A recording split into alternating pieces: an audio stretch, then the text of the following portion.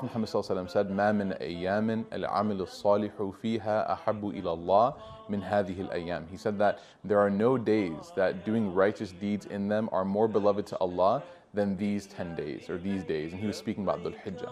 And so this is a really great opportunity for us to really get into the spirit of worship. You know, Shaykh al-Islam Ibn Taymiyyah rahmatullahi alayhi, he was once asked, what are the best 10 days? And he said, the 10 days of Dhul Hijjah. And then the questioner said, well, what about the last 10 nights of Ramadan? He said, those are the best 10 nights. So the same fervor that we have for the last 10 nights, I want you to picture in your mind the month of Ramadan, the last 10 nights, the masjid being packed, everyone there celebrating and worshiping together.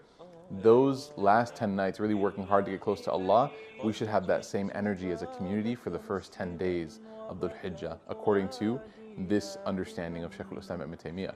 So what are some things that we can do? You know, if you're at Hajj, your itinerary is already set, you kind of got to go from here to there. You don't really have, you got to do all the sort of milestones of Hajj. You don't really have a shortage of things to do, let's say.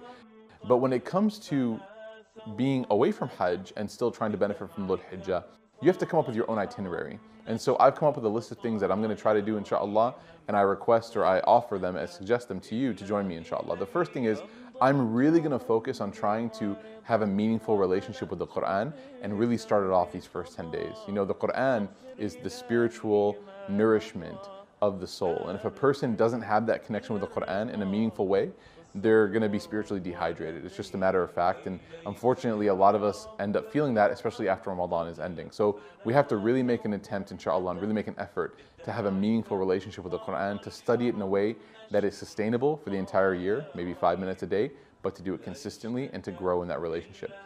The second is to have a great relationship with the masjid. You know, Ramadan is super special for a lot of reasons, and one of those reasons is that everybody goes to the masjid and sees each other there and connects there. It becomes the hub for the community.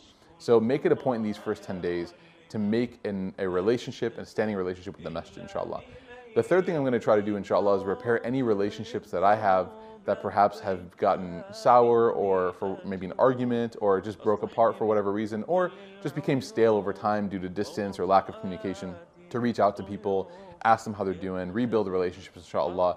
This is one of the most underrated good deeds that a person can do, is to reestablish good relationships with people that they previously had and then for some reason just grew distant apart from them.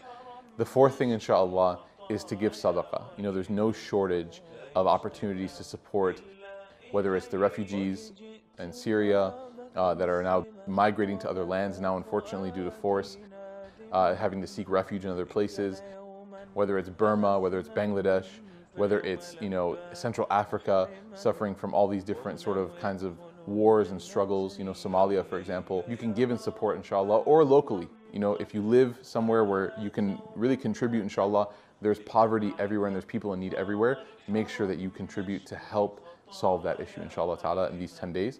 And the last thing is fasting. You know, the Prophet Muhammad sallallahu alaihi wasallam, it was sunnah to fast these days, and especially on the day of Arafah, which is the 9th day. The Prophet Muhammad sallallahu alaihi wasallam was asked about the blessing and the virtue of fasting on this day of Arafah, and he said, يُكَفِّرُ السَّنَةَ الْمَاضِيَةَ وَالْبَاقِيَةَ. He said that doing this deed will expiate an entire year from previous and forthcoming. So you'll get that benefit of being able to get your sins erased from the previous year and the forthcoming year. What an amazing benefit that is for fasting one single day. So maybe gather an iftar, gather some friends, and do that, inshallah, and fast together. And fast as many days as you can, inshallah. And with that, if we focus on these 5 things, then I think we'll have put in so much effort and come close to Allah that celebrating Eid al-Adha on that day, on the 10th day, inshallah, will feel like an amazing opportunity, inshallah ta'ala, and we'll actually feel like we actually earned it and we worked hard, inshallah ta'ala.